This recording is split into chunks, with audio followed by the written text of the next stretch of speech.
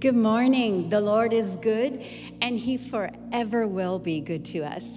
I was thinking about a scripture this week in Psalm 34:4, which I have always been very fond of. And it says this, I sought the Lord, and He heard me and delivered me from all my fears.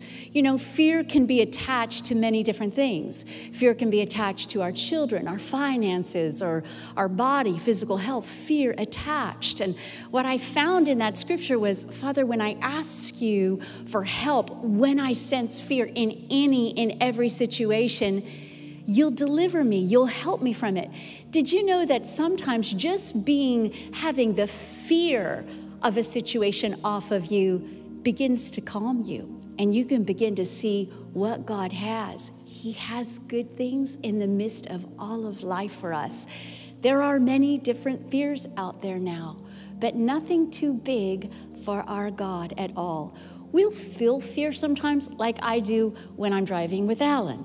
I'll usually go, because he's driving fast, and he'll go, you scared me. You almost got me in an accident. I'm like, no, you scared me. That's why I just went, and so we have that feeling of fear. I thought if I wasn't going to be, I'd never have that. It's just that we don't stay there. We allow our trust in God to be stronger than any fear. I had a sweet, wise old man put his arm around me about a year ago and tell me that.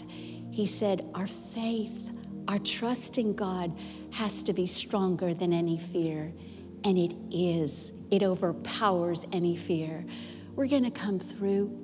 We're praying for you. And when you recognize that little fear, just trust God more. Speak His words, talk to Him, ask Him to help you, and you'll come free. He's good. Can't wait to see you. We're praying for you. Amen.